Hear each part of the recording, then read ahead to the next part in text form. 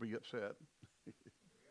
All right, and welcome to a Wednesday night Bible study here at Expedition Church of the Triad. Glory to God. Glad to have you with us tonight. And go ahead and share on your Facebook page that we're here. And let me get this sound off. I thought I had flipped the little switch, but I missed it with my finger. There we go. Hallelujah. Couldn't get that silent mode to come on. Glory to God. If I have a Carolina fan watching right now, then you are seriously committed to the things of God.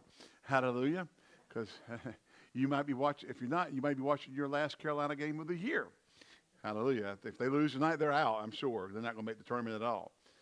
They're starting out like the Dallas Cowboys.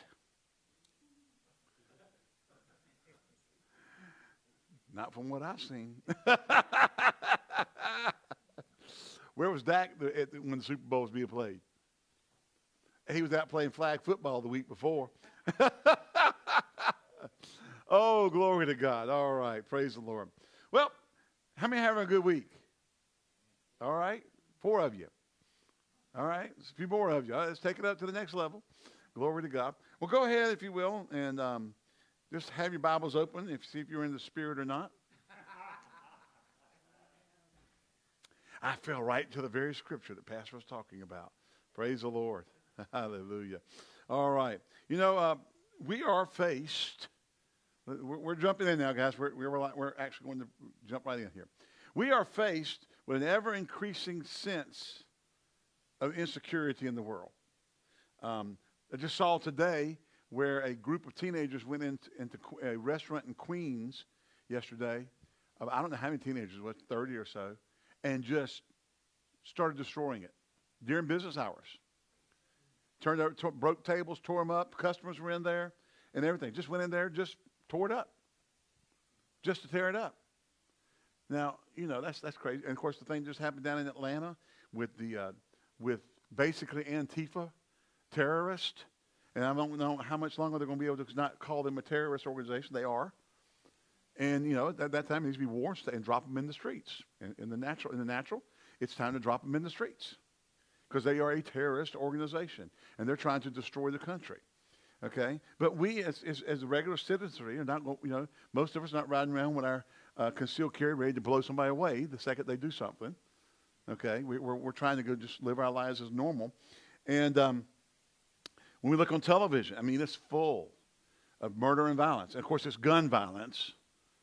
Because the person pulling the trigger had nothing to do with it. The gun just jumped up in the hand while they held it and it shot them. Okay?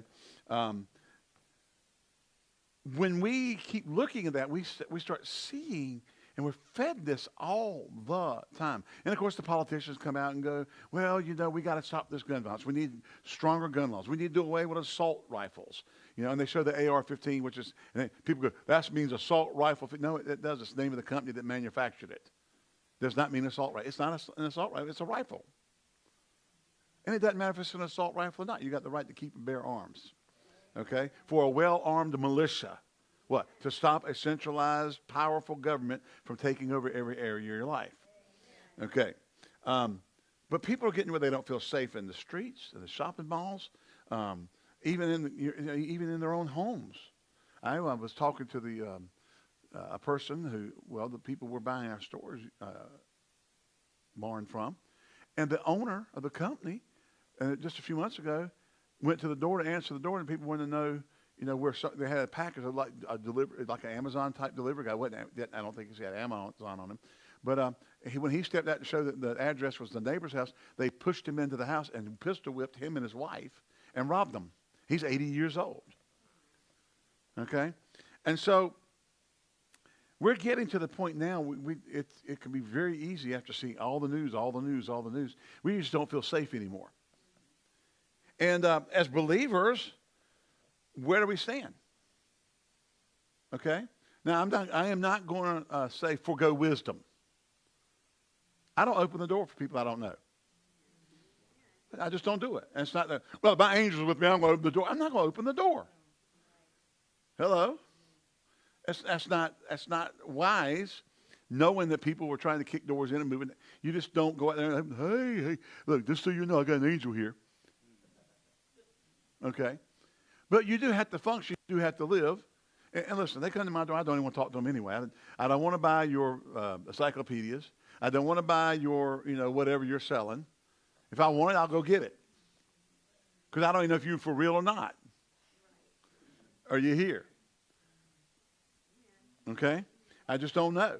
And so I'm not going to open the door. It's just not smart to open your door to strangers. You don't know who they are. You don't know what they want. And but what do? We got to understand we have an unseen force or source of protection, or are we left to fend for ourselves? All right? So we want to take what the Word says. Amen? So we're talking about divine protection tonight. Amen? Yes, use wisdom. Yes. But don't trust your wisdom, trust God. Yes. Okay? Have things in place that are wise, but you're not trusting that. Because that's not enough. Yeah, like I said, people were sitting in a restaurant and a bunch of gang thugs just ran in there and did $20,000 worth of damage in about 10 minutes. Breaking tables and turning stuff over and, just doing it to be on a rampage. Just no other reason. Didn't rob it or anything. Just went in there and tore stuff up. Because they thought it was funny. Now, that's funny. You using the latest TikTok challenge or whatever.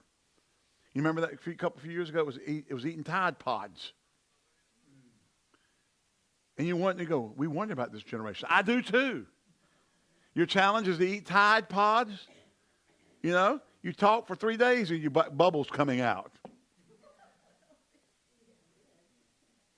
Now there's some new binge drinking thing where I forgot what it is, but some university had 28 ambulances called for off-campus stuff where they were doing this challenge. Yep. Had to be taken to the hospital. So there's craziness out there. Well, number one, now we can turn on the TV and we see all the craziness. We can pick up the newspaper, if you still get a newspaper. You can pick up your electronic newspaper. Hello? And you can see all this stuff out there. Which what you really need to do is pick up the Bible and find out that God is your divine protector. Amen? As Father, Son, and Holy Ghost, you have a divine protector. Glory to God. And all the wisdom that you use. I'd say, I was telling someone the other day because they were a substitute teacher at our school, and there's a single girl. She's about 30, and she travels. She likes to go traveling. And she said, and I had said, well, I've been around the world. I've been to Bangkok. She says, I want to go to Bangkok. I said, you don't go by yourself. She's like, well, I said, no. You don't travel alone in that country. I said, they're one of the world's biggest sex trade countries. People go there and buy children from villages to take back as sex slaves. I mean, it's not smart to go over there by yourself, and she said, well, people get together and they use this app and get all the people. Yeah, I'm thinking, how dumb can you be? The app will be the way they find out who you are and where you are and that you're by yourself. That's right. Hello. Where all the single people traveling get together and work and travel together around the country. You're just asking yourself to be set up. Okay? But, on the other side of that, after the wisdom side, we have to really have our confidence in God. All right? I used to tell my kids, look, you don't need to be out after 11 o'clock. There ain't nothing going on. There ain't nothing good going on. Unless you're coming out of the theater because you went to a movie that ended up, you got out of Top Gun at 11:45, and you're really cranked. Even then, I really watch what I'm doing. If I go to one of those movies like that real late, I'll come out and I'm watching everything. I'm looking around because I just don't want, I just don't want to be foolish. And most people, if they know that you see them coming, they won't come. Most of the time. They'll go around. But my confidence is not in me looking around. Okay? I'm trying to be wise, trying to be smart, trying not to make myself an easy target or my wife. I want to know that, I'm out and about and I'm living my life, that there is something greater than my ability to do kung fu.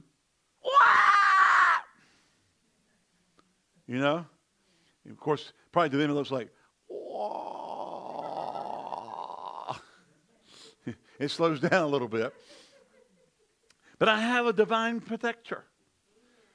In Psalm 18:2 it says, the Lord is my rock and my fortress and my deliverer, my God, my strength, in whom I will trust, my buckler and the horn of my salvation and my strong tower. Amen. I've got a rock who is my strong tower. Amen. Hallelujah. And remember, it uses the word Lord here in all caps, meaning it is Jehovah. It is Yahweh. It is the covenant name of God. I have a covenant with a God who is my buckler, who is my strength, who is my protector. Glory to God. Amen. And I can trust in his ability to protect me. Glory to God. So I'm going to use wisdom, but I'm going to put my faith in the fact that my God is my protector. Glory to God. God Almighty, the Father is my protector. Hallelujah. He's able to secure me and keep me safe. Praise God. Amen. Hallelujah. Jesus, in 2 Timothy 4:17, it says here, notwithstanding, the Lord stood with me and strengthened me, that by me the preaching might be fully known, and that all the Gentiles might hear. And I was delivered out of the mouth of the lion, and the Lord shall deliver me from every evil work. Amen. And will preserve me unto this heavenly kingdom, to whom be glory forever and ever. Thank God he's going to preserve me from every evil work. See, Satan will come against you. Not only in the natural are we fighting battles, there are spiritual battles. Really, that's why we're having them in the natural. Because the spiritual world, the spiritual battles are going on out there. And it's in disarray. And the enemy comes after us individually, comes after us purposefully. But I know this, God, Jesus will deliver me from every evil work, glory to God. Hallelujah. The hand of the enemy is stayed through the power of the Lord, glory to God. Can you say amen? I know this, glory to God, that my God's bigger than the devil. Amen. Bigger than his strategies, bigger than his purposes, bigger than anything he wants to throw at me, glory to God. Hallelujah. And then the Holy Ghost. Something about that Holy Ghost. Isaiah 59:19. So shall they fear the name of the Lord. That Jehovah again. Covenant name. From the west. And his glory from the rising of the sun.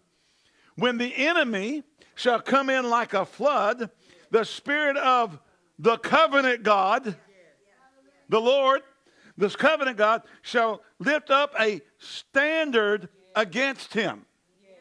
Glory to God. Now this is really interesting, because this whole phrase, lift up a standard against him, in the Hebrew means put to flight. When the enemy comes in like a flood, the Spirit of God shall put him to flight. Glory to God. Hallelujah. I'm telling you, he comes in one way, he's got to flee seven. Hallelujah. And so I know this. I got Father, Son, and Holy Ghost on my side. I got the divine Trinity working for me. The enemy is a conquered foe. Hallelujah. And whether he's operating on spiritual things and working spiritual battles, or he's using the spirit realm to institute physical battles, God is bigger. God is greater. God is my protector. God is my standard raiser-upper. I'm not sure if that's good English or not, but you know, hallelujah. Maybe some of y'all on the internet can address my English there. My standard raiser-upper. It preaches better anyway that way. Amen. I don't have to fear. Now, like I said, we use wisdom, but we don't be afraid.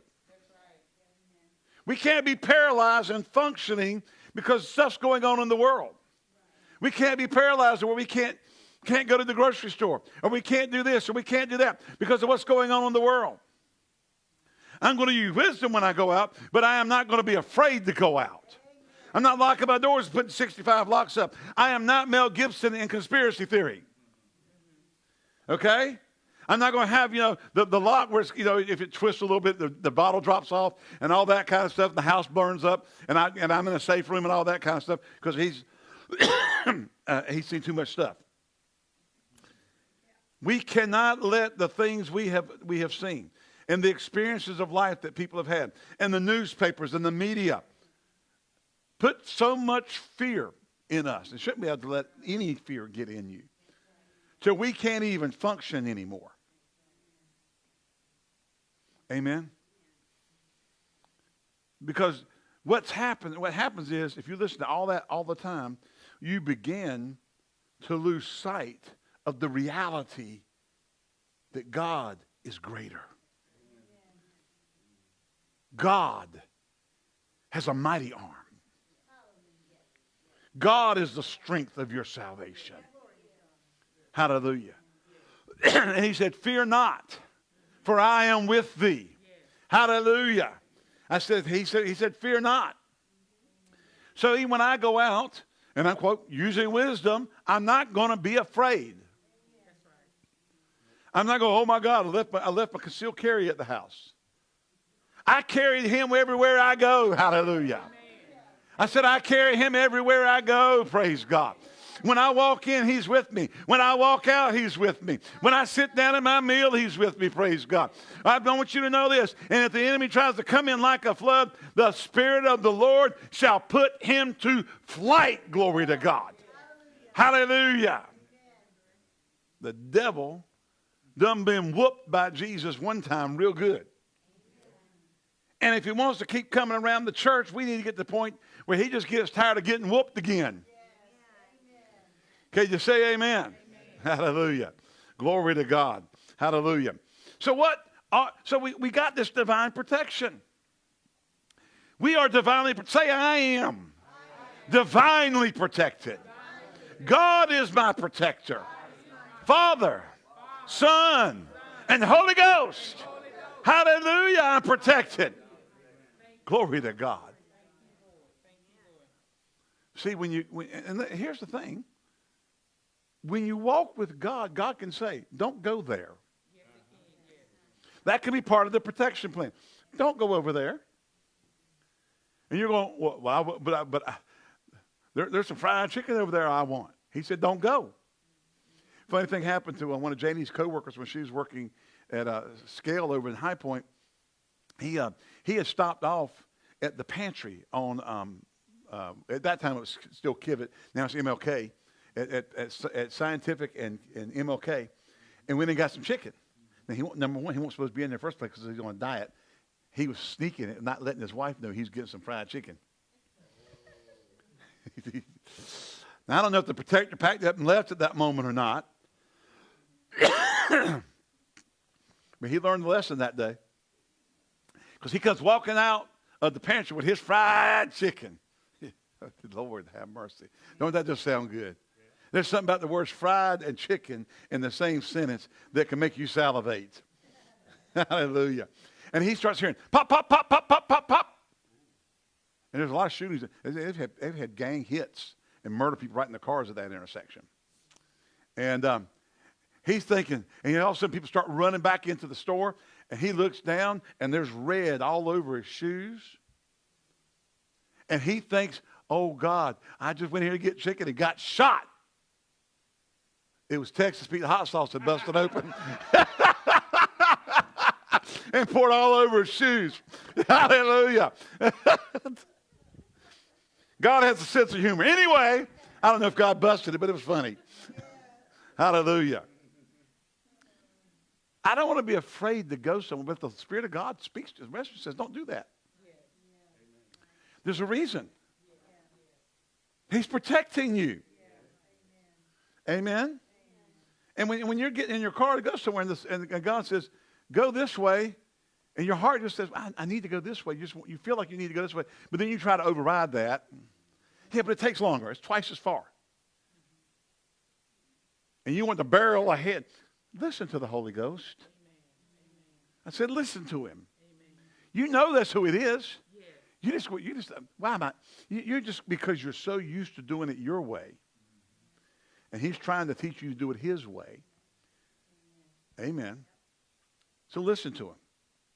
Let's talk about some characteristics of this divine protection, though.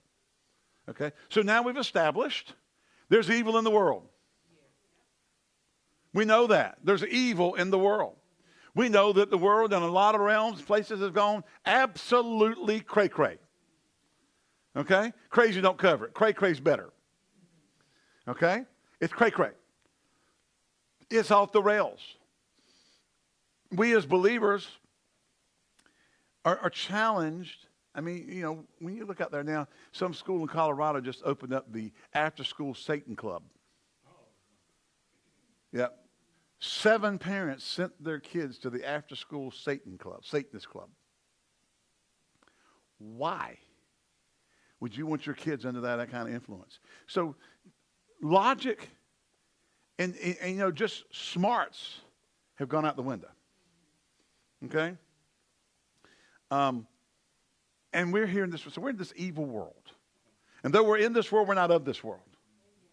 And so we don't have to follow the same rules. In other words, we don't have to hide and hunker down because of what's going on.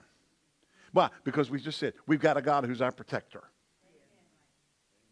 Amen? And when the enemy comes in like a flood against our lives, the Spirit of the covenant God, the Lord, will raise up a standard against him or cause him to flee.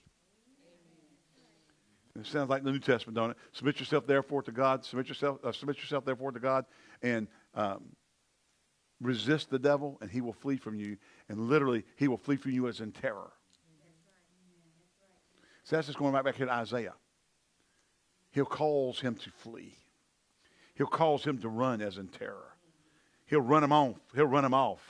You ever been run off? You ever have people try to, people listen, God can run people off. Amen. Hallelujah. I said, God can run people off. Glory to God. I just love Facebook stuff because I just absolutely wiped out my whole thing I was doing here so I could track and share and keep people. There we go. Back here. We're back. All right. I'm going to share it again in case somebody just got online and want to make sure they get in here on this. We're going to talk about some characteristics of this divine protection. Glory to God. Can you say amen? Hallelujah. This divine protection is awesome. This divine protection will work in your life. Glory to God. This divine protection is a blessing. Hallelujah. Can you say amen? All right. Tell you what I'm going to do is I'm going to shut that whole thing down. I'm going to go back on my phone. I'm going to press, Facebook. I'm going to press the little air thing there. I'm going to click Expedition Churches Live. It's going to pop back up. Hallelujah. I'm going to share it again. Hallelujah. There we go. Hallelujah. All right. Everything's back up and working again. First of all, this protection is continuous. It's not like, we're going to park a police car in front of your house for the next few nights just to make sure everything's okay. You got 24/7. Hallelujah. Psalm 121:1, I will lift up mine eyes unto the hills from whence cometh my salvation. My help cometh from the Lord, which made heaven and earth. He will not suffer thy foot to be moved. He that keepeth thee will not slumber. Behold, he that keepeth Israel shall neither slumber nor sleep. The Lord, the covenant God, is thy keeper. The covenant God is thy shade upon thy right hand. Hallelujah. The sun shall not smite thee by day, nor the moon by night. The covenant God shall preserve thee from all evil. Glory to God. He shall preserve thy soul. The covenant God shall preserve thy going out and thy coming in from this time forth and even forevermore. Isn't that good news? I said, isn't that good news? Hallelujah. Secondly, it's unfailing. Joshua 1:5 says, there shall not be any man be able to stand before thee all the days of thy life. As I was with Moses, so I will be with thee. Now, Joshua has a little bit to look back on. Amen. He's worked with Moses for over 40 years. See, he was with him when Moses came to deliver the children of Israel. He was with them 40 years in the wilderness as they watched God work miracle after miracle after miracle. So Joshua has a 40-year track record to measure this statement against. And so when God says to him, as I was with Moses, so shall I be with thee. I'm telling you, he's got something to go, wow. I saw him feed us manna. I saw him give us quail. I saw him give water from the rock in the wilderness. I saw him be a pillar of cloud by day and a pillar of fire by night. I saw him do this and I saw him do that and prove himself strong. And now he just says, that's just like I was with Moses, I'll be with you. Hallelujah. I will not fail thee, nor forsake thee. Awesome. He's unfailing. This protection that comes from God is continuous and it is unfailing. God will not fail you. I love that scripture in the New Testament where it says if you do this and he'll do that, and he'll do this, he'll do that. But then when it gets down to faithful, if you do not abide faithful, yet he abideth faithful. God can't be unfaithful. Hallelujah. And he said, I will not fail thee, nor forsake thee. You hear people talk and bless their hearts. You know, we have a lot of religious concepts built on experiences from people who were Christians who don't know what the Bible says about it. And they love God. They serve God. They just don't know what his word says about him. And so they're operating. The scripture says this: my people perish for a lack of knowledge. Or run wild, literally, for a lack of knowledge. If you don't have knowledge about something, amen. Now, we got the geek department here at Expedition Church. Programmers, former systems analysts, just all overall geek people. Okay? But I'm going to tell you something. If you don't know, in every computer language, high level, mid level, low level. Now, low level means it's more complex. We're getting down to machine language, binary. On top of that, assembler. Okay, we're getting down to the registers. Okay, high level is stuff like Visual DBase or DBase 2019, where it's written on top of JavaScript, which is written on top of this, which is written on top of that, and it's written on top of this. It gets on down to where it's on top of machine language. All right. But I can tell you, if you don't know, you might know the logic of what you want to do, but if you don't know the code to do it, you won't get it done. And you might have the knowledge that God is a good God, but if you don't know the code, the word, you're not going to be able to get it done. You might think, well, I think the way to do this is such. I remember one time I was coding I put it in a do loop. And one of the things they taught us in school was avoid, if you possibly can, nested do's. Did you ever hear that? Y'all ever hear that? What's a nested do? Do this condition, and then in that do, you got another do this condition, and in that you got another do this condition. And you can forget how many end do's you got to put out there to get rid of all the do's. And you can set that whole program up and it'll just sit there. And they call it an endless do loop, an endless loop. It'll just sit there because you didn't get out of the condition because you didn't have it. It was nested. Well, there's a coding practice in DBase, and I'm sure it's in other languages, called do case. It does what you would do with a nested do, except it's cleaner and you don't have all the end do's, all that stuff in there. It's because you got one do and one end case.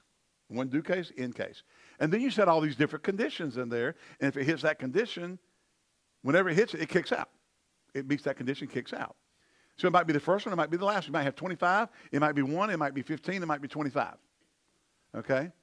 If you don't know that, you're going to get yourself in trouble. Okay?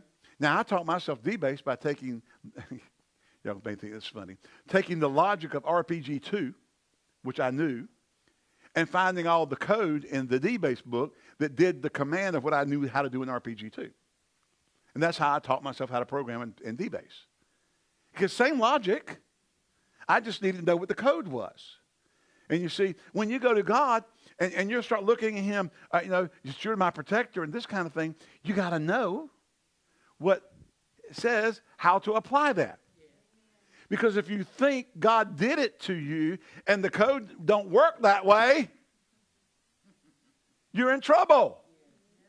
When actually the Bible says that the thief cometh not but for to steal, to kill, and to destroy. I am come that they may have life and have it more abundantly. Amen. So if you don't know that, you're putting the wrong code in, and you're not going to get the right answer out. Hello? I know this. You put the wrong code in, it'll mess your program up. Look, you just put the wrong password in and it won't work right. Isn't that right, Brother Bill? We just had to fix my email tonight just because something got squirrely in the server about the passcode. And I stopped receiving the emails on that account a month ago. Wouldn't come in. Changed it. Boom. They're all coming in. All the ones I missed. Hallelujah, for a month. Praise God. Glad I got it fixed. And you know what? God's the same way, folks. When you get into his word and find out what God will do, who the enemy is, what God says he's your protector, and you start seeing from the word what to do, how to apply it, then it will work. Now I can tell you, if you're walking around saying, well, I don't know why God put that on me, but if it's his will, please remove it, Lord. But if not, then give me the grace to suffer through. And let me say this. There are a lot of well-meaning people who love the Lord who actually believe that and say that, and then don't and wonder why they don't get delivered. Well, they really don't wonder, because then they've already acquiesced to the statement that if they don't, then it was God's will. And they're putting up with letting the devil run roughshod over them. Hello? Not knowing that they don't have to, and that they can win the battle and walk free from it. Hello? Can you say amen? We want you to know how to run roughshod over the devil and stay free from all his junk. Amen. And live in the best that God has for you. This whole new sphere, this whole new plane, all together with God. So it is continuous, unfailing. And this, listen, it is assuring. There is nothing like being assured everything's okay. There is just nothing like that. The peace that it brings. Hello? Blue got, Nathan's neighbor had been throwing food over his fence. Just instead of putting it in his trash can, he would throw the bags of garbage over his fence. And he must have missed one of the bags, and it had like moldy food in it. He came home from work a couple weeks ago, and Blue was deathly ill. He's laying there. He's defecated all over his kennel, everything, and foaming at the mouth. So, and it was at night, of course. So take him to the emergency vet. Take him in. They put him on, IVs and, start giving him stuff to fight it was mold infection. It was from mold. He was having a response to mold from ingesting mold. And, by the next day he was back. See, he was having tremors. He would stand up. He would shake. Couldn't stand up. And they had him on IVs overnight and then giving him some medicine and that kind of stuff. Had some stuff to take when he got home. But, and the doctor told him if he waited another hour, he probably wouldn't have made it. So, bless it. But he's back to normal. He gets psycho eyes. I don't know what else to tell you. The dog gets psycho eyes when he starts howling like that. And he's not going to do anything. Like Elena will get up to go to the door to go to work. He goes up and gets in front of the door and sits down and gives her that look. Interpretation. You can't leave. Yeah, but you look psycho. He's not. He's just, you can't leave. That's his love language. Psycho. Okay. But the doctor came out and said, look, he's going to be okay. See, Nathan was really upset. He loves his dog. He's like his papa in that manner. He loves his dog. I don't know if he loves her more than Lena, but pretty much might be on the, it might be on the, pretty close to the same level. I mean, if she said, leave me, it's me or the dog, he might say, it's been nice being married to, I don't know. I'm just joking now. I'm being silly. He loves his wife. He loves that girl. And she loves that dog. See, she wouldn't tell him to get rid of that dog. All right, but he loves his dog. It was so reassuring for the doctor to come out and say, he's okay. He's going to be all right. Okay? We got it in time. He's going to be okay. He's going to have this for a little while. He'll have some tremors for a few days, but he'll get all out of his system. He'll be all right. And he is. About 3 or 4 days later, he was back to almost full normal. But my son has to go outside now in his backyard and police his backyard, make sure the neighbor hadn't thrown stuff over again. You know? Absolutely. Great. All right. But Isaiah 41:10 says, fear thou not, for I am with thee. There you go. Stop. Don't be afraid. Why do I not have to be afraid? God's with you. Nor be dismayed, for I am thy God. I will strengthen thee. Yea, I will help thee. Yea, I will uphold thee with the right hand of my righteousness. What's his right hand? It's his hand of power. The right hand represents the hand of power. So God's telling you and reassuring you, giving you the assurance that you don't have to be afraid. You don't have to be dismayed because he's your God. Hallelujah. He's on your side. And if God be for us, who can be against us? It's also preserving. Amen. My Father, John 10:29, my Father which gave them me is greater than all. And no man is able to pluck them out of my Father's hand. I and my Father are one. Hallelujah. So there is a preserving aspect of the, hallelujah, the protection of God. What is it against? I mean, okay, got a cray-cray world out there. God is our, God the Father, God the Son, God the Holy Ghost is our protection. It's continuous, it's unfailing, it's assuring, amen. It's preserving. But against what? Not your wife, unless she's really cray-cray. I mean, if she's got a knife going and looking at you with weird eyes, yeah. You know?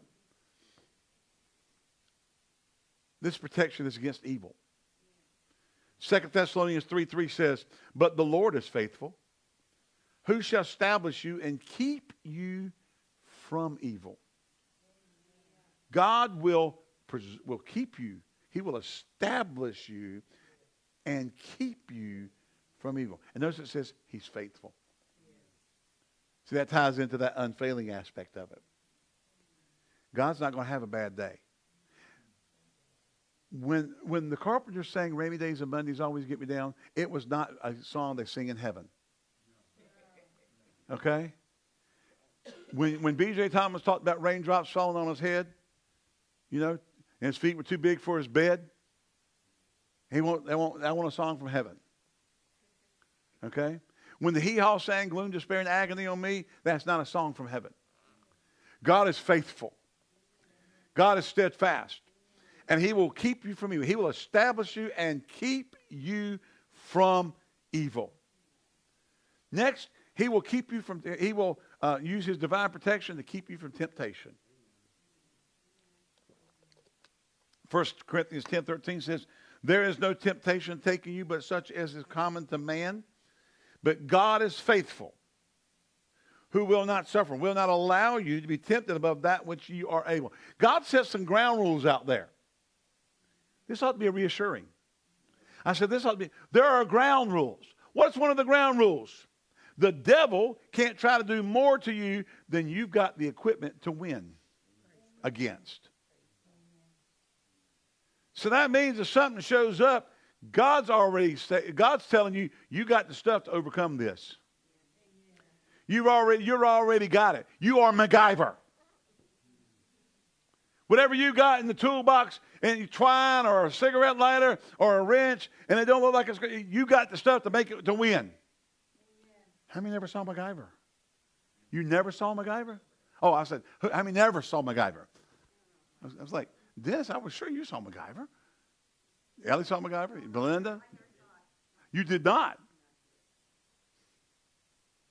How could you not see MacGyver?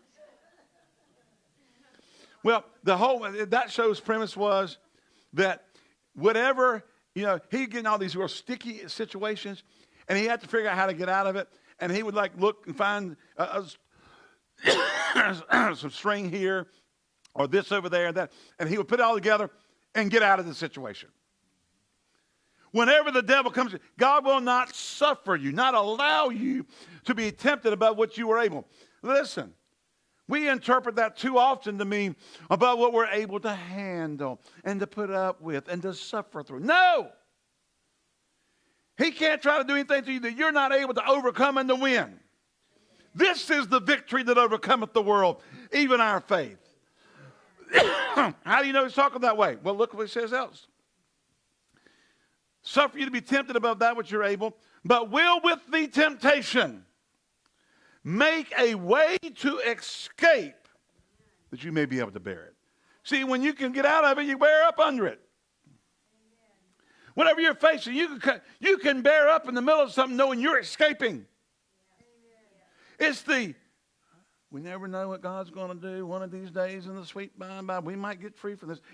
We don't know why God's doing this. I don't know why God killed my wife and ran over my dog and murdered my kids. No! That's evil. I said that's evil. Right now, we put people in jail for killing kids. Hello? You'll put them in jail for running over your dog. It's a $250,000 fine to kill a preborn eagle. We get, all the time about that. We think, it's protecting life. Then we turn around and blame God and say God did it. No. I almost said stupid. No, stupid. God's not a murderer. The thief cometh not but for to steal, kill, destroy. I am come that they might have Zoe, life in the absolute sense, life in the manner that God has it, and have it to the full, or more abundantly, the King James says. Hallelujah. No, he will give you a way to get out of it. He has a way out. It's called the way of faith. Revelation 3:10, because thou hast kept the word of my patience, I will also keep thee from the hour of temptation, which shall come upon all the earth, to try them that dwell upon the earth. There's an hour of temptation coming. But this hand of protection will keep us from that temptation. Persecution. God's divine protection will keep us from persecution. Doesn't mean it won't come, just it keeps us. See, the more we trust in God, and the more we realize who God is, and the more that we realize what God will do, we become like water on the duck's back. It just rolls right off. The oil on the duck is so, their feathers and stuff are so oily, and their skin's so oily, that water it won't soak in, it'll just run right off. Hallelujah. And you're covered in the oil of the Holy Ghost. Hallelujah. Can you say amen? 2 Timothy 3:11, persecutions, afflictions, which came upon me at Antioch, Iconium, at Lystra. What persecutions I endured. Well, how could you endure them? Because out of them all the Lord delivered me. See, he said, I will make a means of escape. Paul understood. See, Paul wrote both of them. Paul understood. Are you here? That God will make a means of escape so he could endure whatever he was going through, because he knew the Lord's deliverance was coming his direction. Hallelujah. He didn't have to worry. He didn't have to sit there and go, oh God, I'll never get out of this. No. That's fear. Enemies, Isaiah 59:19, we've already read that, but read it again. So shall they fear the name of the Lord from the west, and his glory from the rising of the sun. When the enemy shall come in like a flood, the Spirit of the Lord shall lift up a standard against them, as we said earlier, shall cause them to flee. That's the Hebrew. From falling. Jude 24. Now unto him that is able to keep you from falling, and to present you faultless before the presence of his glory and exceeding joy. Hallelujah. From dangers. We live in a dangerous world. We're walking in a dangerous world. Hello. But we don't have to be afraid that, that we're going to go to the marketplace and it's going to get bombed. God's able to protect us from dangers. Amen. And he is not a hurricane and he is not a tornado. Bless people's hearts. Psalm 91:3. Surely, of an assurance, I testify that he shall deliver thee from the snare of the fowler and from the noisome pestilence. I remember one time somebody in my church was ministering, and it was my assistant at the time, and he had looked this up. This was back in the anthrax scare. Remember the anthrax? Everybody was scared to get white powder. People get white powder, they freak out because it was anthrax, And noisome pestilence literally meant animal diseases. And all anthrax is a weaponized animal disease. Is a cows get anthrax all the time, and they have vaccines to keep cows from getting anthrax. They took that virus or whatever, if it's a bacteria, I think it's a virus. They took anthrax and weaponized it, just like they did COVID. COVID became COVID-19 because they did gain of function research on it. They weaponized it. Hello, you go look it up. They weaponized it. They made it make the jump that would not have naturally happened from animals to plants to humans. They went and modified to make it do it. It's called gain of function research. Why are we doing gain of function research? I mean, well, we need to know. It's not likely to happen. You're taking a chance of creating something. It's like Mission Impossible 2 when they created Calmyra and created the vaccine and then released the Calmyra into the general public so they could sell the vaccine to inoculate the public against this evil thing that there's nothing for except their vaccine and get, crazy rich. I don't know about you. That sounds kind of like what may have happened here. All of a sudden the whole world's having to take the vaccine. All right? He shall cover thee with his feathers, and under his wings thou shalt trust. His truth shall be thy shield and buckler. Thou shalt not be afraid of. Have you ever noticed God's always said, don't be afraid? Have you ever seen in the Bible where God says, boy, you ought to be afraid? As a matter of fact, the angel says, I'm going to tell you something right now. If I was in your shoes as a human, I'd be afraid right now. You ever see that in the Bible? Why? What's the message? Fear not. Fear not. Fear not. 95% of the time when there's some kind of a visitation, the first words are, fear not. Why? Because they are freaking out about this ghost thing looking at them. Y'all hear you go home. Amen? Thou shalt not be afraid of the terror by night, nor the arrow that flieth by day. Hallelujah. Nor the pestilence that walketh in darkness. Now, I'm going to tell you something, folks. If you don't think God's referring to stuff like this stuff, the pestilence that walketh in darkness, and under the guise of evil men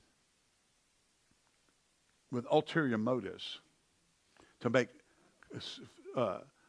phenomenal amounts of money. Do you know that one of the vaccine companies made $100 billion last year? Way above their normal average, selling the vaccine. Well, I got it for free. Who do you think paid for it? Governments around the world bought it and paid for it. Huh? We all paid for it. That's right. Tax money paid for it. We just didn't see it. You didn't go to the counter and put down $45. It came out of your taxes. Globally, it happened. Just one of the companies. There were several companies that had a version of a vaccine. And that company was involved in the gain of function research.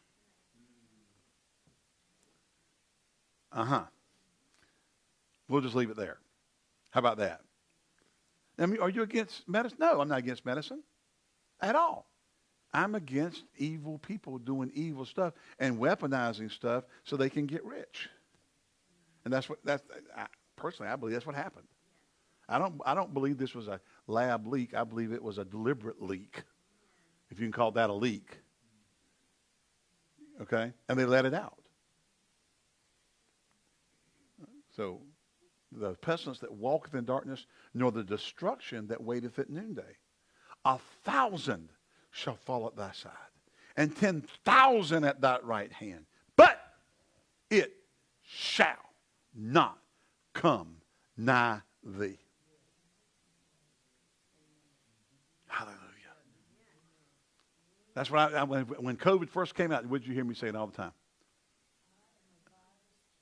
Thank you, Penny remembers. I am a virus kill zone. Hello? I'm like the A-Team. I got a, A-Team, the A-Team, not the A-Team on TV where they went out and they did all this undercover, for hire, take people out stuff. Real A-Teams in Vietnam came in with construction battalion stuff and cleared zones, and they created around encampments called kill zones. They pushed it back away from the camp, so when the enemy came out into that opening, okay? So, kill zone. I'm a virus kill zone. Hello. When the virus shows up in that room, it gets taken out. Amen. Are you here? You gone home? Now, I think this past few months, I got COVID according to the test. But I felt like for a couple of days I had like the beginning symptoms of a little bit of a flu or a cold. But I couldn't go back to work because I tested. Like, I can go back to work. I feel fine. Hello? You can't come back in the building for 5 days. But I feel fine. Doesn't matter. See, the test is more. We got to make sure that we have numbers saying you had COVID. But I feel fine. So it tried to show up and died. I said, it showed up and died. It didn't get to do anything. You here, you go home. So what did I do? I got a vacation. Okay. I think I'll just sleep a little bit and go out and eat. You didn't stay. No. That stupid mask you're wearing ain't going to do anything anyway. The virus is smaller than your mask will block. Are you here? It's like my father-in-law one time. He's an electrician. He was down in Eastern Carolina. Now, you got to understand Eastern Carolina. We got skeeters down there. They come in platoons. Well, we got all that inlet, swampy land down there. You got all the inlets. You go down to Rose Hill and Swan Quarter and, all these swampy places down there are inlets with marsh and all that kind of stuff. And that's where I was working for a mobile home company in between getting saved and going to Rhema. And so I was setting up mobile homes, and we went and set them in, and you'd be down there on the ground with sweat going everywhere, fighting the gnats. They all come to the water trough, your eyes. You're down there trying to do stuff, and gnats all in your face, up your nostrils, and then you hear it. It's a mosquito coming in for a landing. Big boys. It's not like a B-52. Hello? I didn't know we were that close to Camp Lejeune or Cherry Point. Okay? And I'm serious. So my father-in-law's down there doing an electric job, and guy says, can you get some chain link fence and put on my windows?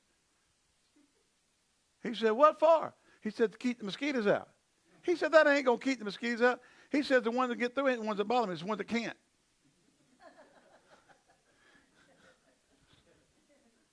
Some big skeeters. Hallelujah. Amen. And God will keep you from calamities. Psalm 57:1 says, be merciful unto me, O God, be merciful unto me, for my soul trusteth in thee. Yea, in the shadow of thy wings I make that my refuge. And until these calamities be overpassed, you can hide in him.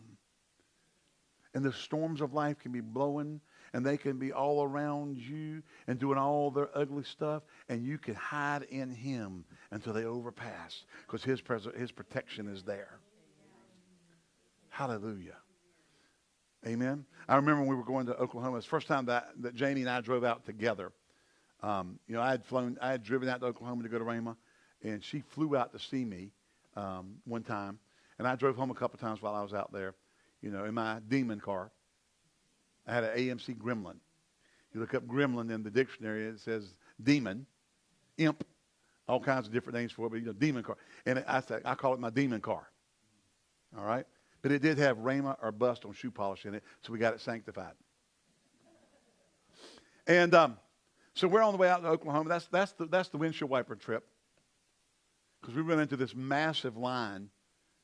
It's like spring in the Midwest, and so we ran into the tornado line. And I'm driving from Little Rock, Arkansas, all the way into Tulsa, leaned over, going,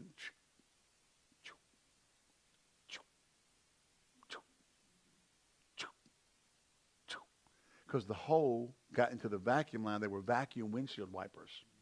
And so he had to turn it off, let the vacuum build up enough to pull the windshield wiper up. And it was only do it one time. So he had to turn it back off. So we go, and it wouldn't go back up until you turned it off and turned it back on. 4 hours. Truck spray. We get up on the Muskogee Turnpike and start heading up toward Tulsa. Get off of 40 and get on the Muskogee Turnpike. And I can't remember if we're going to Muskogee yet or not. I don't think we're quite to Muskogee yet. And it got bad. And we turned on KCFO, which was the Christian radio station out there back then. It meant KCFO. The CFO meant camp meeting far out. It's talking about old-fashioned camp meetings. And so it was talking about take cover, da-da-da-da-da. And I'm listening, and I know enough about the geography from living out there, thinking, that tornado is about 6 miles to my west. So we put off under an underpass, so I didn't have to do this. And we sat there for about 30 minutes, so that line passed. We got back on the road. We drove about a quarter mile, and tractor trailers were blown over all over the place. They just blown them over. And got up into Tulsa, and we were going to go see Fawaz, my buddy Fawaz, at the village. I think the Village Tavern. It was a pancake place, the breakfast place. Yeah. When you're younger, you always find the pancake places. You get a lot of food cheap. You can get a stack with lots of syrup and butter and some bacon. Hallelujah. And I had to spend a whole lot of money. Amen. And so we're up there, and we're getting down around 21st Street off of Sheridan, 20th Street. So we're only 3 miles from downtown on the city streets. And we're sitting there in traffic, everything's stopped. And here comes this huge metal trash can blowing down the road. And I'm stopped. I can't move. That car's on both sides of me. Okay? Now, listen, Janie and I don't have any money. I mean, we're married. We've taken everything we got to get to Tulsa. And I don't know what I know now, then what I know now. I mean, the hotels I stayed in then, I wouldn't go stay in now. They weren't good then, but we could afford it. That's what we could afford at the time. We didn't know enough about faith to believe God for something a little bit nicer. That didn't smell like it was 40 years old mold. We were at the meeting. Praise God. We paid the price to be in the meeting. And here comes this thing. It's blown right down the road at me, and all I do is go, in the name of Jesus. And that trash can gets right up about 5 foot in front of the car, moves over. It's like a 90-degree angle. Turns back right again and goes right between me and the car beside me. Misses both of us. He got in on my protection. And I look in the mirror. It's just blowing down the road, not hitting anybody. But it was dead on right at my car. You don't believe me? Go ask my wife. It's heading right for the car. Well, my demon car, I don't have enough money to fix the demon car so I can keep driving it. If I would have had windshield wipers that worked. Okay? All it was a little hose. I didn't have the money to get the hose on there. Amen? God will deliver us from calamities. Listen, that would have been a calamity to spend whatever money I had to spend to get my headlights so I could drive on the road. At that time, working headlights was a big deal. And you get to a certain stage, you're like, okay, bust out the headlight, I'll go get it fixed. You don't think about it because you're not where you were back then. Okay? I'm not where I was back then. Thank God. Listen, when I went to Raymond, folks, I wasn't the man of faith and power. I was a man of paste and powder. I'm telling you the truth. I lived on a pack of hot dogs and 4 boxes of macaroni and cheese a week. Why? Because you could get 2 hot dogs, and they were 10 in the pack back then, for most of them. Now, I'm not talking about all beef Oscar Mayer or Hebrew Nationals or whatever. I'm talking about the cheap ones that you don't even know if there's beef in them. You know, the chicken franks. Hello?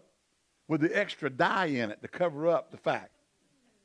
And the extra monosodium glutamate to hide the flavor. I'd boil 2 of those, and you could buy 4 boxes of mac and cheese for $1. So 2 hot dogs and a box of mac and cheese. I forgot how much the hot dogs were. They were less than $2. So for $3, I could eat for 4 days. At less than $1 a day. You're thinking, yeah, but Raymond, yeah, I'm learning about faith. I'm learning how to live by faith. I don't know how to live by faith yet. Hello? I don't buy those hot dogs anymore. Are you racist on hot dogs? Yes. I'm prejudiced on hot dogs. I want all beef. In particular, either Nathan's or Hebrew Nationals. Okay? I like the colossal Nathans. They're quarter pounders. You don't like those, Janice? It's just right. Ain't it, Jerry? Quarter pounder. Put some chili on there. Janie's homemade chili. Some shredded cheddar. Slop some mustard on there. I mean, and you can't hardly get it in your mouth. Them little Albertson hot dogs I would get, you know, you put them in your mouth, and one bite, they're all gone. Okay? Hallelujah. So you can see, not only has God provided protection, he is the one doing the protecting. With our God as our protector, we have no right to fear, because the scripture says, what shall we say then? Romans 8:31. What shall we say then to these things? If God be for us, who can be against us? The answer certainly is no one can be against us. Not Satan, not any of his demons. Hallelujah. The scriptures plainly tell us that they are a defeated foe. Colossians 2:14, blotting out the handwriting of ordinances that was against us, which was contrary to us, took it out of the way, nailing it to his cross, and having spoiled, put to open shame the principalities and powers, he made a show of them openly, triumphing over them in it. Let no man therefore judge you in meat or drink, respect the holiday or of the new moon, or the Sabbath days, which are a shadow of things to come, but the body is of Christ. Hallelujah. Amen. Glory to God. Know this. 2 Kings 6:14 through 18. Prophet Elisha was telling off on the enemy. The king and all his guys would get together and make strategy plans against Israel. He said, well, tomorrow we're going to go do this. Well, Elisha would go to his king and say, here's their plan. And they were ready for it. And everything that they tried to do, every time they came, they were ready for it. So finally, the king of the other side said, all right, we got a traitor in our camp. I'm paraphrasing the whole story now. This is basically what he said. We got a traitor. Who's telling on us? They said, nobody. There's a prophet over there. And whatever you do in secret in here, he tells them over there. I said, okay. Now, here's how stupid the devil is. The guy knows your plans. He's telling all your plans. But they're going to do a sneak attack and get him. You don't think he's going to know your plan? Think about it now. That's how dumb the devil is. Okay, I'll tell you what. It's like Rocky. Hey, I know what we're going to do. I'll show them. We're going to go get the prophet. Really? You don't think it's maybe time to cut bait? Hello? You don't think maybe time it's time to reassess your attacking paradigm and leave? No, they're going to go get the prophet. So they go and get all the guys up, send them over there, surround them. Elisha's servant goes out in the morning, looks up, he's doing whatever he's doing, looks up and sees all these guys around him. And he's like, boss! We got a problem out here. Elisha comes out. Said, what is it, son? He said, duh. He says, why are you uptight? There's be more with us than be with them. And his servant goes, 1, 2. 1, 2, 3, 4, 5, 6, 7, 8, 9, 10. Look, boss, I just got to 10 and then I ain't got started. And it kind of goes through this a little bit, you know, in this whole narrative that there's more than be with us and be with them. And finally he says, Lord, open his eyes. And he sees the host of the armies of the chariots of the Lord surrounded about them. And he says, now strike them blind. Hello. They got it all struck blind. And then he leads them into the city. Hello.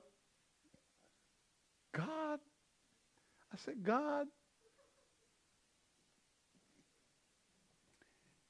Don't think because we're in the new covenant that God stopped knowing how to take the enemy and show him who he is. Hello. Amen. Good friend of ours. We haven't seen him in a number of years. But John Nuzzo,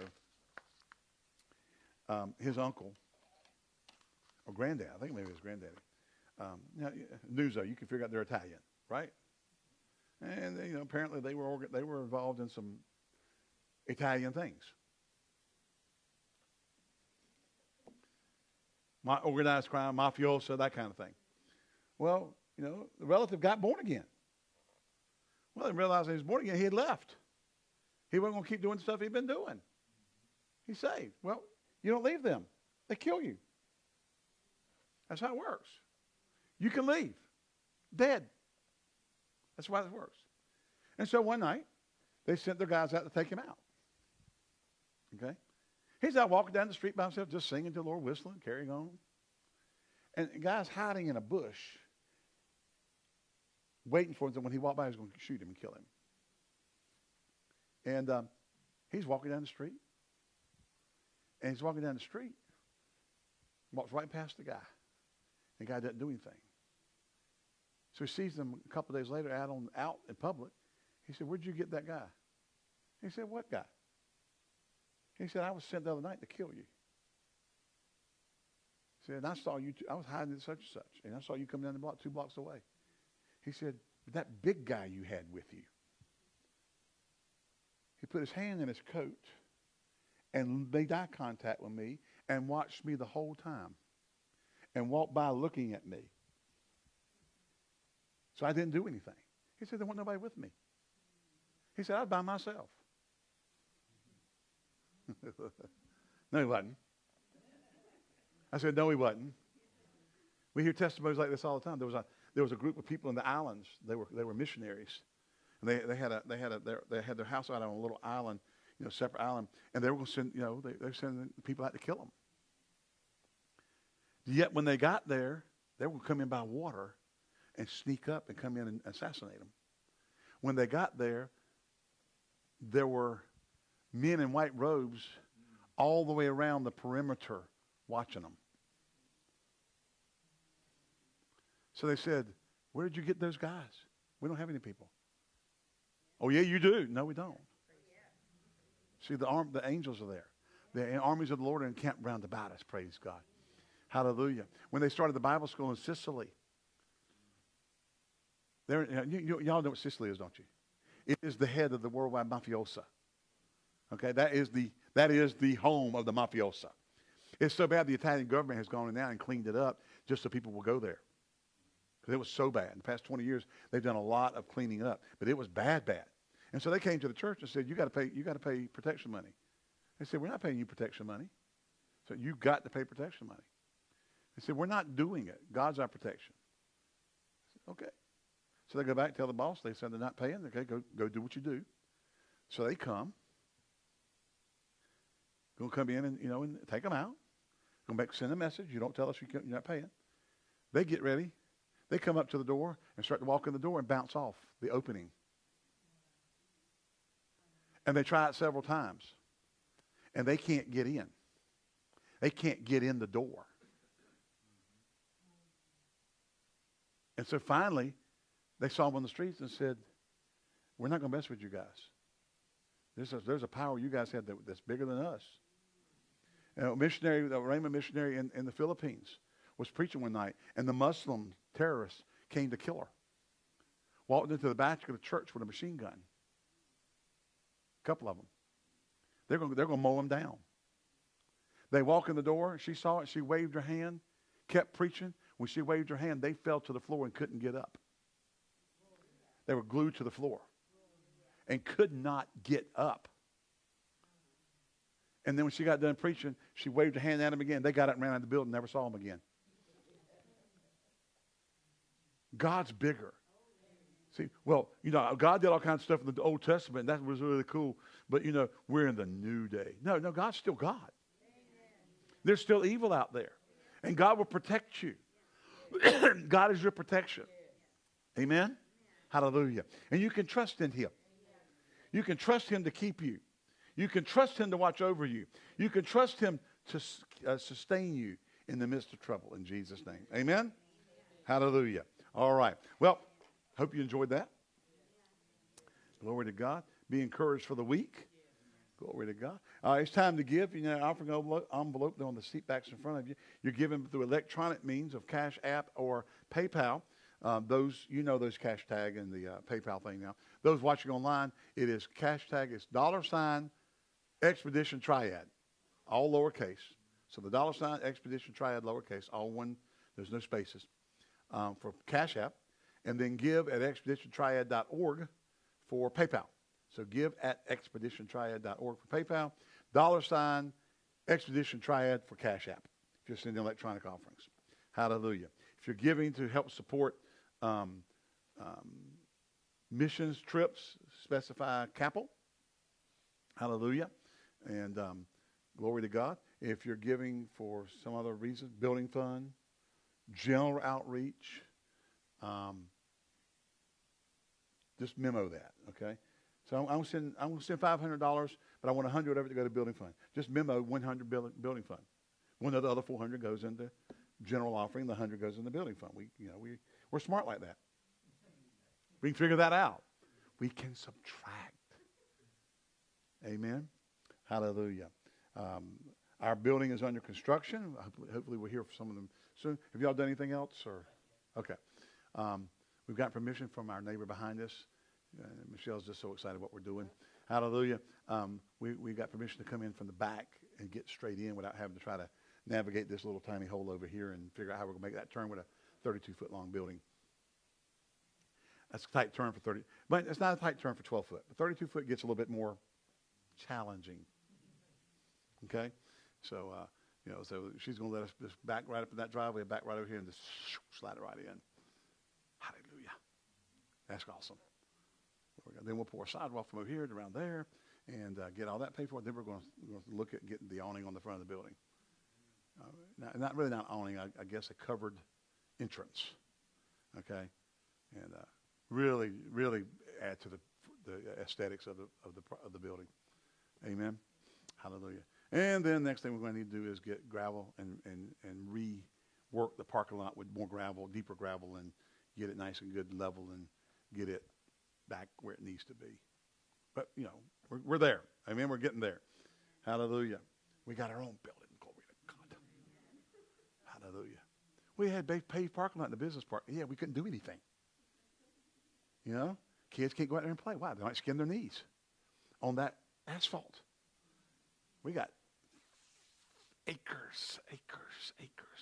They can run till their tongue is hanging out of their mouth. Come in and get water and do it again. On grass. Hallelujah. Go down the slide. Amen. We can sit out there with the bonfire, well, not a bonfire, but the fire pit, and, eat Pastor Ed's famous Down East barbecue, fried chicken. Hallelujah. All right. Father, in Jesus' name, we bless the people as they tithe, as they give right now. Thank you, heaven's windows are open unto them, and you empty out blessings they don't have room enough to receive. In Jesus' name, amen. God bless you as you give. Glory to God. Hallelujah. Don't forget Sunday morning. Again, if you're interested in helping us through serving or if you want to make desserts for the March 24th Rainbow Ministerial Association district meeting, please let us know. Glory to God. We would love to have you involved. We can buy desserts, but if that's your kind of gig, if you're one of those people who like to do things like that, we just love to have you do stuff like that. Amen. Now, I can go to the store and buy cheesecake, but if you like kind of doing that kind of stuff, we would not want to deny you the opportunity to do that kind of stuff. Because I like homemade stuff. Amen. Now, you might make a good carrot cake. I just hadn't found one better than what my wife makes. She makes one awesome carrot cake.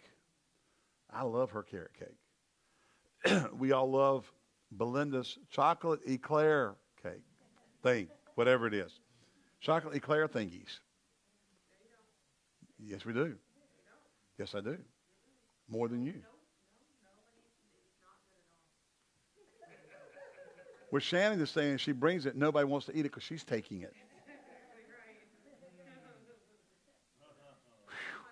I remember the first time she brought that thing, oh, Jesus, did I just get raptured? Had my own personal mini rapture. He sent me back. You know why? So I could get more. Hallelujah. All right, everybody. We appreciate you coming out tonight. Bless you. Have a great week. Don't forget Sunday morning. And what happens Sunday morning?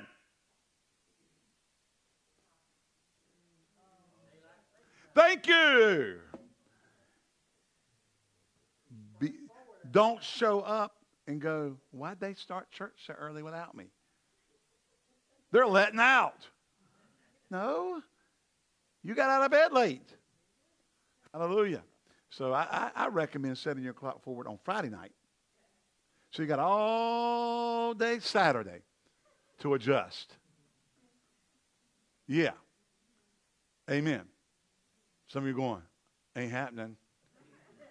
I'm part of the resistance. I am fighting this right up to the last second. Vive la standard time. And I agree with that. All right. Thank y'all for joining us tonight. Until we meet again, remember these words from 1 John chapter 5 and verse 4, that whatsoever is born of God overcometh the world. And this is the victory that overcometh the world, even our faith. Join us here live at Expedition Church of the Triad in Pleasant Garden, where we're living a life of victory forged by faith. See you next time. God bless you. Have a great week in Jesus. Amen. Good night.